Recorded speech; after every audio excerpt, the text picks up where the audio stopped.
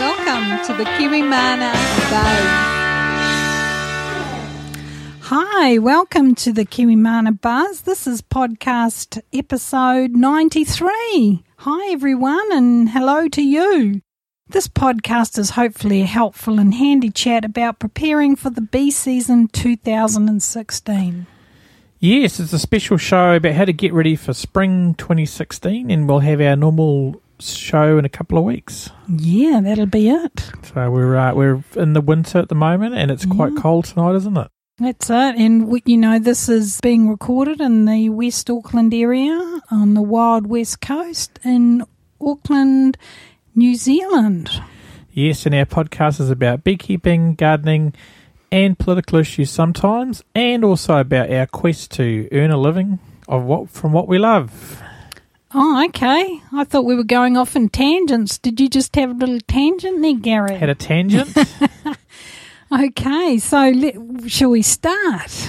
Yes, absolutely. We've been enjoying our winter break. It's been very good and cold, and we've been chopping firewood and enjoying the fire. Yeah, Gary's been doing some clearing around the property, so those weeds are getting dealt to. Yes, we've been getting rid of some gorse, which is like a prickly plant I think it's native from Scotland, isn't it? Yeah, I think so. It's flowering at the moment as it happens, but the bees don't mind that at all. No, absolutely. And Snow hasn't been very well. She's had a growth on her neck removed, so that's not too good. So she's looking but the good thing is it's benign, so it's no issue. So we're very happy for that. At the moment, she's got 6 stitches and just under her on her neck, so but she's all good. So back to work, Gary. Yes, back to work. Yeah. So where are we now in NZ? We are in the hills of the Waitakere Ranges. We've already said that. We are in the middle of winter, getting ready for spring. Yeah, I feel a little panicked. Am I ready? But are you ready? I'm ready. Don't know. Where are you at with your apiary, Gary? My apiary's going good. We had two hives there. They were all treated. I haven't been there for a month or so I need to go back there and have a look. Yeah, we're not like some countries where everything freezes over, so our bees still keep foraging. So, we'll have to go and check them out, eh? Yeah, I've noticed that the bees have still been flying on some of the days. It's been awesome. But, yeah. Our other apiary's not near our house, so we have to go and visit them. Yeah, so we'll be doing that shortly. And, well, the reality is that we have now had the shortest day, so we are heading towards spring, and officially it's the 1st of September, obviously. So, in fact, it's now about 6 weeks till spring. Oh, my God. Yeah, so I've been updating the swarm collectors list. We're going to have a new swarm collectors list this year, so that's going to be exciting, isn't it? Yeah, if you guys want to join us, just give us a email. Send us an email with your contact details that people can ring you anytime, and you're happy with us to share that detail. So yeah, get in touch. Absolutely. So it's going to happen quickly, eh? So it seems autumn, winter in our area is about a month late, but temperatures will start to increase. Probably in maybe 3 weeks, I think we should see some changes. And so that means it's time to get your gear built ready for increased population and swarming. And these are both natural occurrences for the honeybee in spring.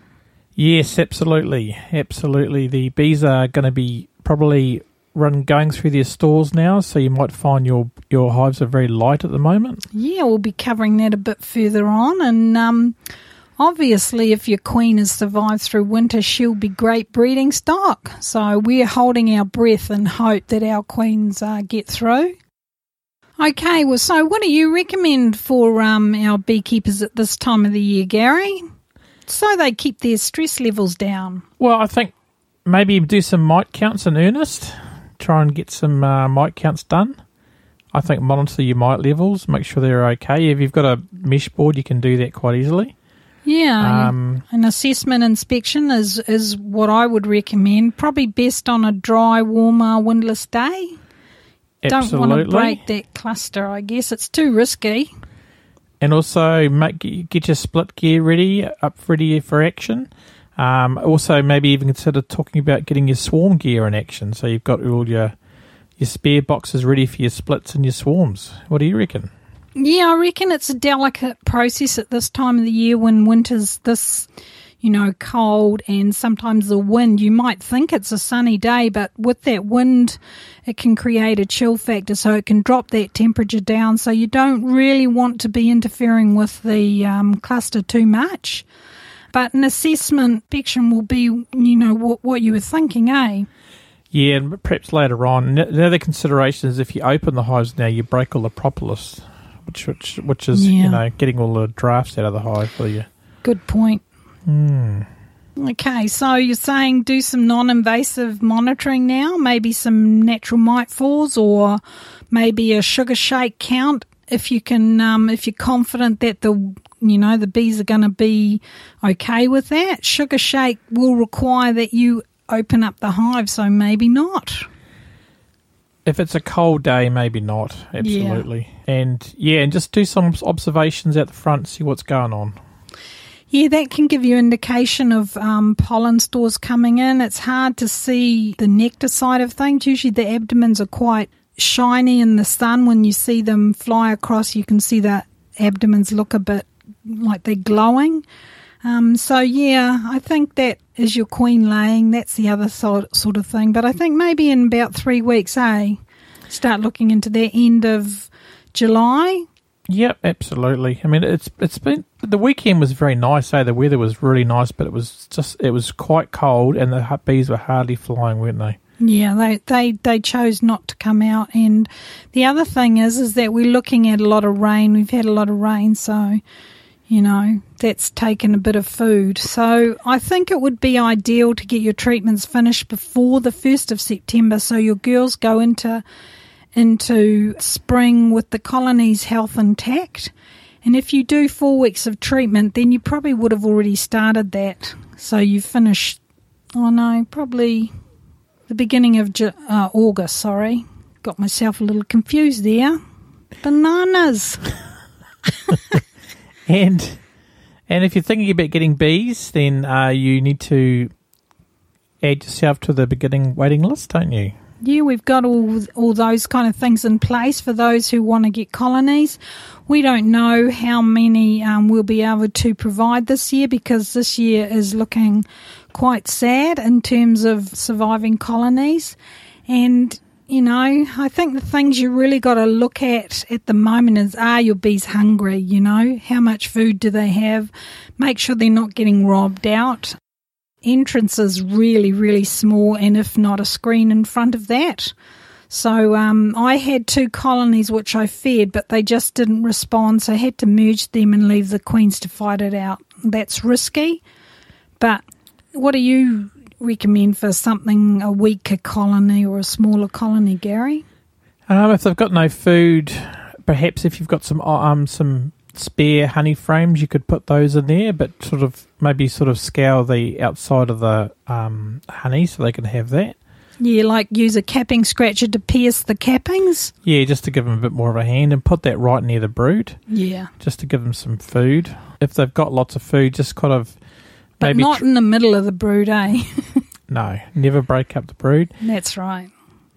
The other thing is if you've got heaps of empty boxes on them, take them off. Reduce them down as you would do before you started winter. Yeah, reduce right down. That's a really good idea. Maybe put them into a nuke box if they really are struggling. Absolutely. And make sure that nuke box is warm and dry, but it has to be in the same place. You don't want to lose any bees at this stage.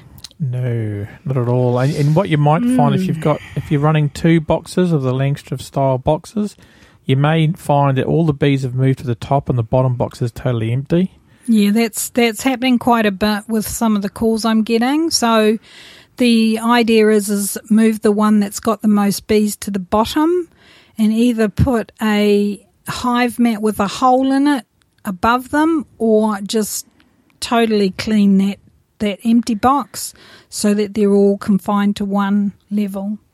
And you've been having some inquiries about location of beehives, and I've actually had a question about mouldy beehives too. Well, mouldy beehives, if the mould's black, then that can be a lot of viruses and bacteria, so that's a real bad thing. So we did have one lady who contacted us and said her hive was, just really starting to get really weak. And so the problem was it was too damp. The hive was wet inside, so she moved it, and that's been a positive result. So keep an eye on the dampness.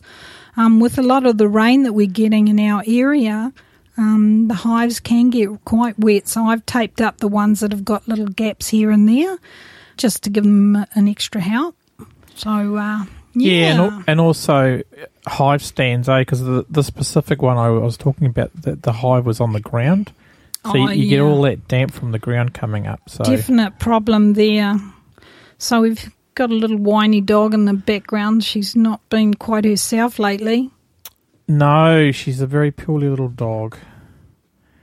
So what kind of beekeeping tools do you reckon you should get for spring? Well, I think, as you said before, we're looking at getting split gear ready, which is to cope with swarms. But I think, interestingly, once you split, you're looking at different things. When you split, you're giving the girls a brood break. You're also hopefully helping with preventing varroa growth, because there's just nothing for them to feed on. So I think you want to get the extra gear ready like now, start building it and getting all your frames and stuff done. And my thoughts are that when you do start to think about splitting, you're probably looking at the best ones that we've had are when you have at least 9 frames of bees. So those ones have been more successful, and when the brood levels are at that level, they seem to cope better, and you try and get it done so that they will survive. So, get everything in place. You were talking about location of beehive. Do you need a hive stand? Is it too wet where you are? The rain splash up is always a real nuisance, because once it gets in, it's going to be create a real damp place. Going to buy a nucleus or a fully working hive? How do you want to keep your bees? As you said, what sort of beekeeping gear, what tools, what hive wear will get through the seasons, and that kind of thing is everything you need to consider. So what about you, Gary? What sort of stuff do we usually use through the seasons? Through the seasons, well, for hive wear, you've got your boxes, obviously. You got your frames. We use medium brood wax foundation sheets. We find them the best for general brood and for honey. And they can actually, make some changes with that. If you want it to be a bit wider, you could put half wax sheets in, and then they'll raise their own wax at the bottom, which they may choose to make it larger. Yeah, absolutely. Or they can go foundationless. We're looking at a new product that's coming out in spring.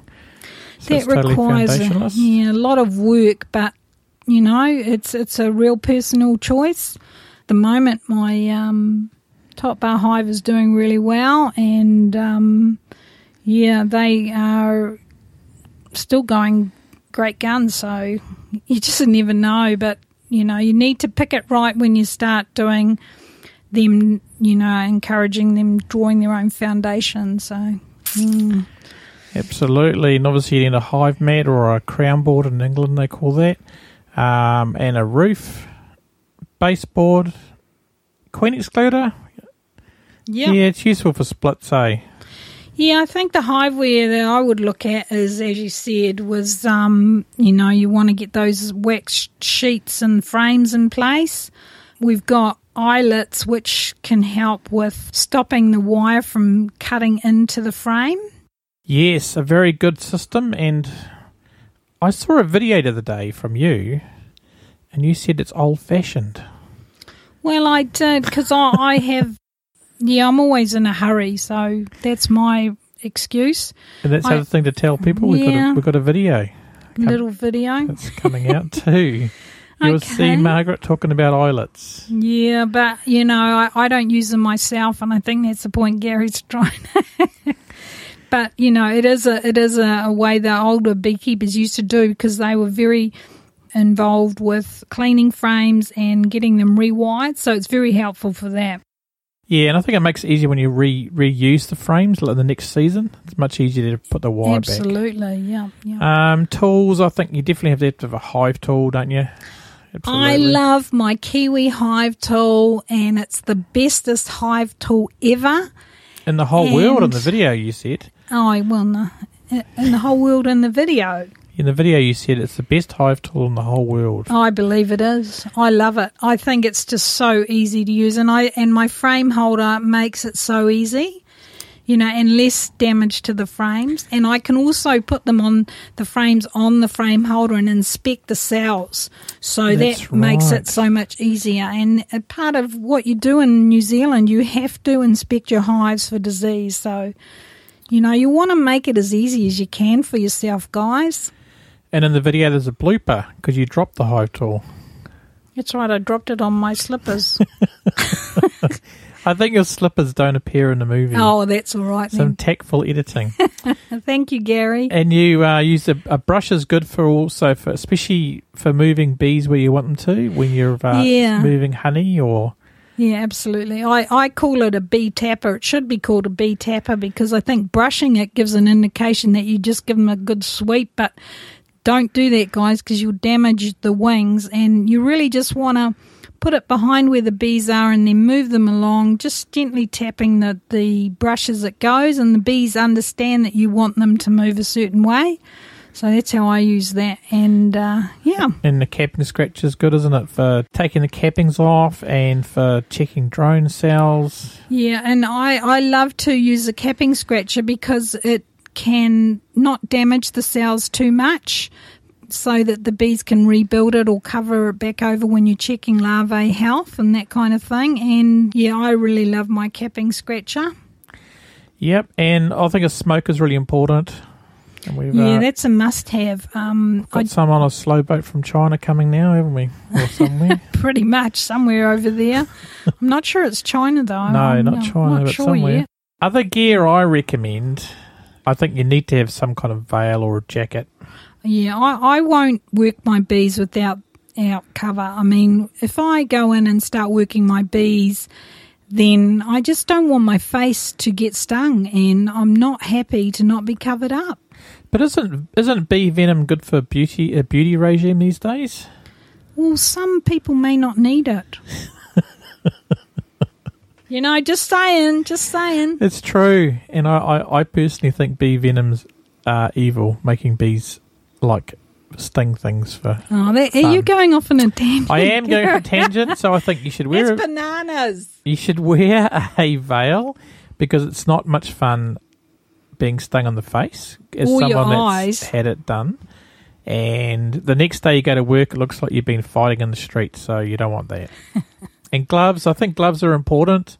You can get away with not wearing them, but sometimes you just get stung on the thing when you get tired. So and it's a personal choice. I found that when I get stung on my hands, it swells up quite a bit because it's quite near to muscles and that kind of thing. Yeah. So it can swell up quite heavily. And that's a good point. Here's a tip. If you wear rings, don't wear them when you go beekeeping because if you get stung on your finger, it might swell up so much you can't get the ring off.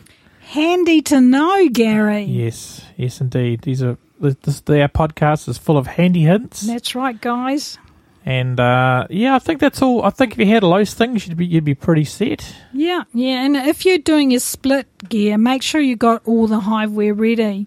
And if you're doing swarms, you can use some older frames that you're not too worried about losing, just in case they do have AFB.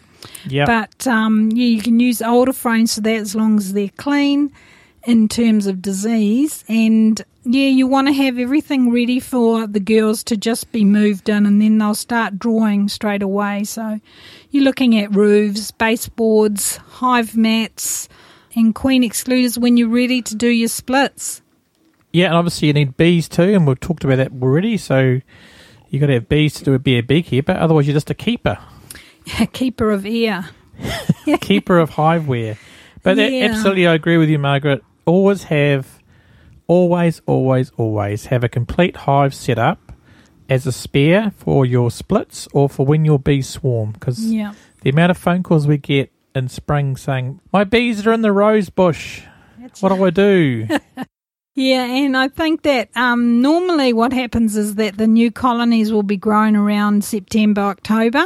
So probably not ready till around November, December. You're probably looking at about, 40 days to really have a colony built up enough. Some of the smaller colonies, people sell them in 5 frames in the nuke box. So, you just want to make sure you're getting something really good then. And always inspect your product before you pick it up. Absolutely. And education's also good. I'm currently reading the Honeybee Democracy by Tom Seeley. It's a great little book. And is an introduction to world of beekeeping. What's this about?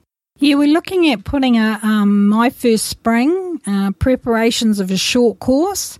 So if you're interested in that, guys, you can email me at info@Kiwimana, or you can just go on our waiting list for the next bee course, and we will just send you information when we've got those dates set up.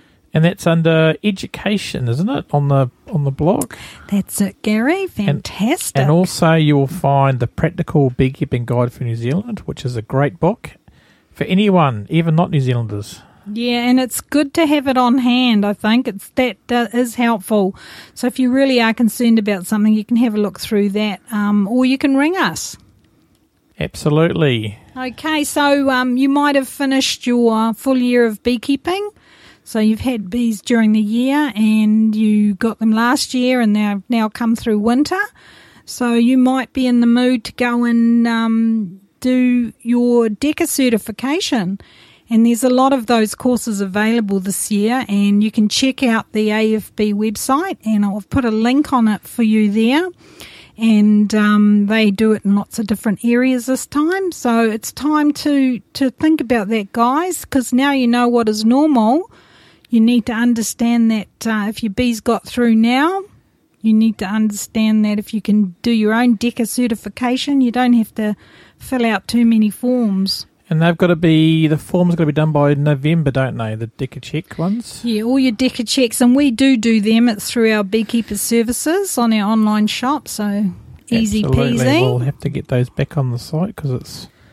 Absolutely, they will be on before spring. That's right. We'll be looking at getting that done, and yeah, you've got a bit of time for that, guys, so don't panic. Yeah. Remember, be prepared, don't panic, okay? Absolutely. And what's this about? Do you have back issues? Yeah, well, yeah.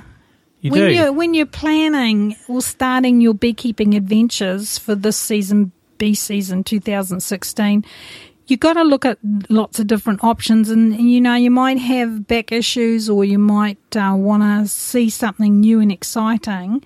Well, we have something that may help. Awesome. And this is in the video too, isn't it? What is it? It's it's called the Lifestyler, the Kiwi Lifestyler, and maybe it's something you guys could have a look at. It's called our new long bench hive, and it's the Kiwi Lifestyler, an awesome way to keep bees with ease. And it's a deluxe year-round beehive. So check that out, guys, and we've put a link to the article that you can have a read about that and photos, so you can have a good look at it, and then we'll tell you a bit more about it as we go along. And my feeling about it is less weightlifting, more beekeeping. You'll see why. Yeah. Because the beauty of it is you only need to lift one frame at a time. You're not lifting huge boxes anymore. Yeah, beekeeping with ease. And good for the knees. Your hips, if you don't want to lift. Yes, you need to check out Margaret's product page. It's got so many puns. It's hilarious. It's wonderful. So absolutely awesome, guys. And yeah, seriously, it's a new product, a new way to keep your bees, one box all year round, and easy achievable maintenance and management and monitoring. So it's fantastic. So have a look at that link, guys. Absolutely, and I know there's a few people already keen to buy them. People that are especially a lot of people that don't want to lift huge boxes anymore. So yeah, it's a definite product you should have a look at, guys, and maybe changing what you're doing now because of certain health issues that you're facing. This might stop you from making too many bad decisions by getting a beehive like this. So, I'm looking forward to that, and I'm hoping that's going to be great. Yeah, so check out our online shop, guys, for any of your gear. If we don't have something available, just email us and we will get in touch with you at info@kiwimana.co.nz if you want to question us about anything, because this time of the year things sell pretty quickly. So just get in touch if there's any issues with the online shop. So, yeah, it's all awesome. So we wish you all the best. Yep, I hope your spring preparations are going well, and we will be doing our preparation. So this is just a quick little update from us. And, it's great to talk to you. Cheers, guys, and be prepared.